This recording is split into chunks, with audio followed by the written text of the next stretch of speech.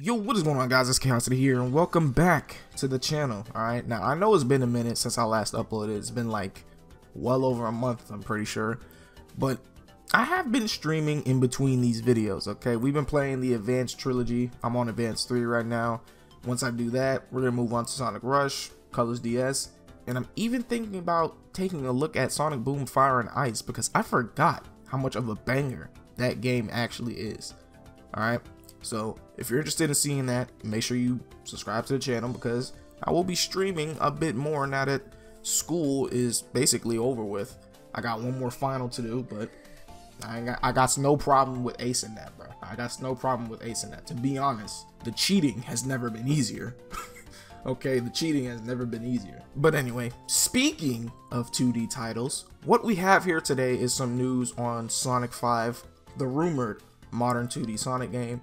Alright, if we take a look here, it's by SLM Broadcasting. It says here, summary on the rumored 2D modern Sonic game, aka Sonic 5, the most credible rumor that is in development.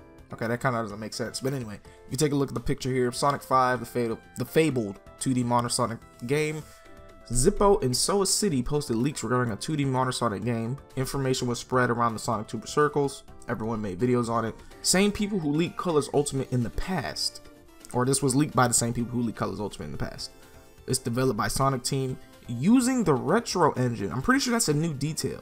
I don't know if we ever heard about that before, but it's using the Retro Engine, which really makes you think, how will this play? Because if it's using the Retro Engine, it kind of makes you think like it'll play like Mania, right? Or even Sonic Origins. But anyway, features the modern cast, most likely including Sonic, Tails, and Knuckles, most likely default characters. Soa City's article stated it was shelved around February 2021 before being picked back up for a 2023 release. Announcement most likely happening soon.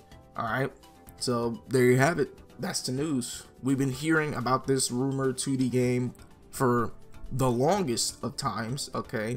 Like I said, Zippo initially, or I think I first heard it from Zippo initially, and then Soa City came out with it saying it was shelved. I remember making a video on that a while back, like well over a year ago, and it's just been up in the air since then. There's been a couple times in between that last video I made and now, with people coming out or more leaks coming out, but they all usually just say the same thing that we're seeing now. The only thing that's really new, like I said, is the Retro Engine. I'm pretty sure that's the newest detail out of everything with this leak. And with it being on the Retro Engine, like I said before, it kind of makes you think, how is this game gonna play? Because with the Retro Engine being the way it is, you know, we've played Mania, we've played Origins, we have a feel for it. All right, we have a feel for it. I don't know if they can use the engine, but you know, make a modern game, make it feel like a modern game. Like, will it feel like the Advanced series where it's more based on, like, you know, momentum and getting that top speed, or will it be more like the Rush series where you have a boost? One thing's for sure though, with Sonic Team being Sonic Team, okay, they have basically, or should have basically, mastered the art of 2D, okay? Now, this isn't being developed by Dimps, don't forget, this is being developed by Sonic Team. So, the 2D should be fire. That's all I'm saying. The 2D should be fire. Like, this cannot be a flop. They cannot make a new original 2D modern Sonic game and have it be a flop. They cannot do that. But moving on from that, we kind of got some somewhat old news regarding the third update for Frontiers, okay? If we look here at Soa City, Ian Flynn confirmed to return for the Frontiers story DLC. It says here, it's been confirmed by Ian Flynn that he will return to write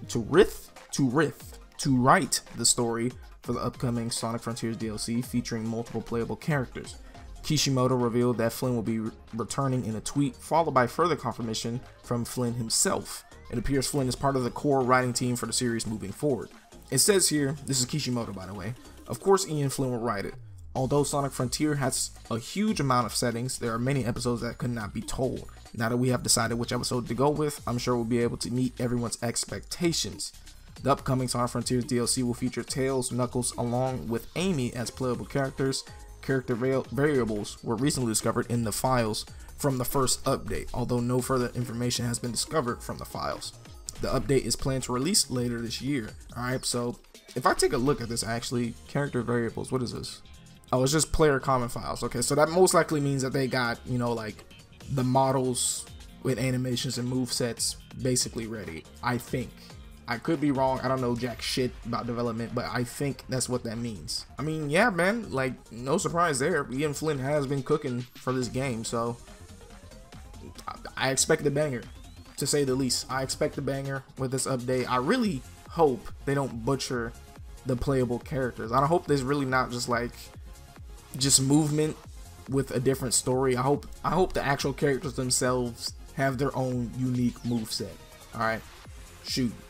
They could, like, that's the thing, they could even have their own skill tree. We don't know what the scope of this update is. Like, we know we're getting a new story, we know we're gonna have playable characters, but how big is this gonna be in scope? That's really the question that I'm asking. But anyway, hopefully you guys enjoyed. If you did, drop a like, and if you're new, consider subscribing to the channel.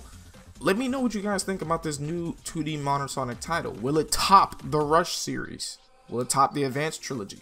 Let me know what you guys think down below. But until next time, peace.